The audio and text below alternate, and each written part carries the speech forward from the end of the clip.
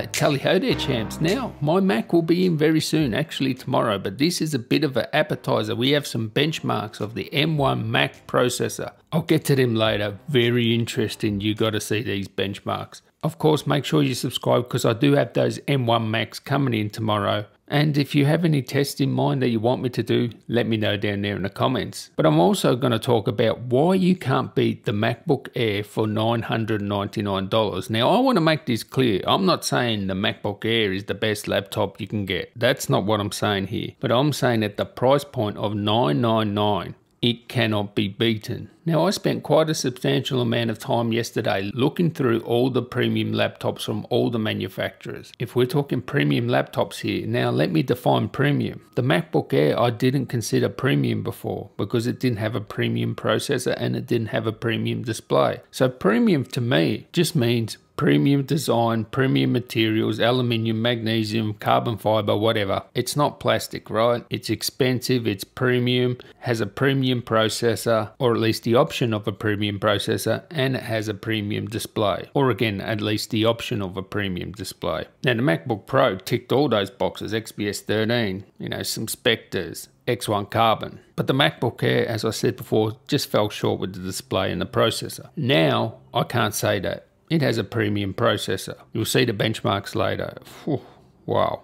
And it has a premium wide color gamut display. So it has a P3 display. It's like the only difference between this and the MacBook Pro 13 is 100 nits of brightness. Now I checked all the manufacturers and I thought, what do you get for $999? Now usually if you're getting a premium laptop, it starts at $999, and what you get for $999 may shock you. Usually it's an i3. Usually it's like some with 4 gigs of RAM, no jokes, 4 gigs of RAM, 128 SSD. Generally now, for $1,000, you'll get an i3, 256, and 8 gigs RAM. And most importantly, the entry level display. So it's usually like a full HD display. It's nowhere near the quality of the premium display option. Now this was the case with Apple too. That's why the MacBook Pro was so expensive, because they have to pay for the premium parts. They have to pay for the premium Intel part. That's the biggest cost here. And now that Apple don't have to pay for that part, they can give you a better display standard. Because have a look at this. This is the price of an i7, okay?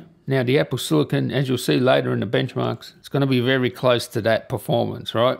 And depending if you're using hardware encoding or not or whatever, better in some circumstances, not as fast in other circumstances. But I would say it's the equal of this processor. And this processor cost the manufacturer to buy over $400. Yes, $400. That's per 1,000 units.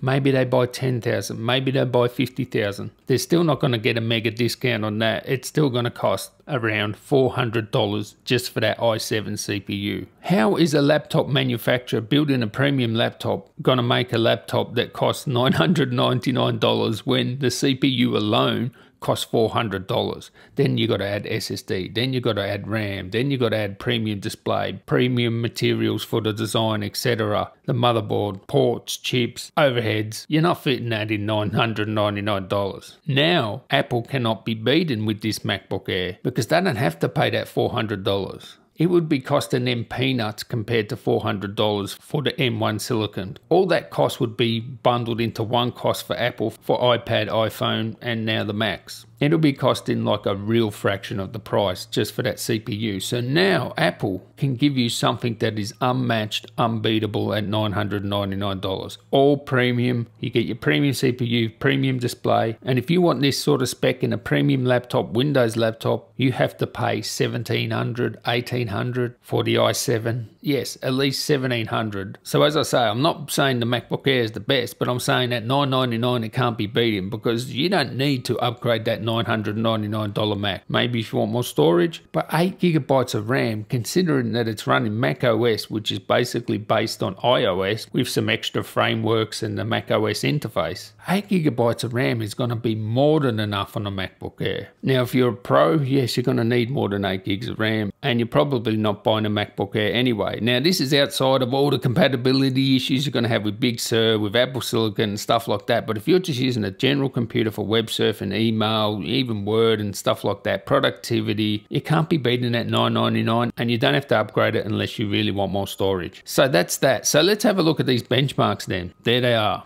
Yes, Apple Silicon on the left, XPS in the middle, and the 4800U in the Lenovo Slim 7. They've updated this Cinebench for Apple Silicon, so I'm assuming here it's native. I will have to test this tomorrow myself, but given that they're making such a big deal about it, I assume it's native. But if we have a look at this benchmark, yes, it's the slowest out of the three. Now the M1 is 10 watts, the other two are 15 watts. But there is a big difference, right? The AMD and the Intel chip can boost like 40, 50 watts, right? The M1 will only boost to what looks like 15 to 18 sort of watts. Well, it looks like that in a chart. I don't know what to believe from Apple, but it looks like it doesn't go over 20 watts. These ones can go over 50 watts. But if we look at the TDP, like 10 watts versus 15 watts versus 15 watts, the performance per watt is out of this world, right? Well, at least compared to the quad-core Intel system, not compared to the AMD. If you think the Apple Silicon can beat the MacBook Pro 16, well, actually that 15-watt AMD 4800U can beat the MacBook Pro 16 in compute. You can see there that is going to be well short of a MacBook Pro 16 at Apple Silicon. You've probably seen these articles where they're saying it's faster than the MacBook Pro 16. I'm talking about the M1 processor. That was Geekbench. You can't use Geekbench because it's not very accurate. Just don't use it, trust me. But looking at these benchmark here,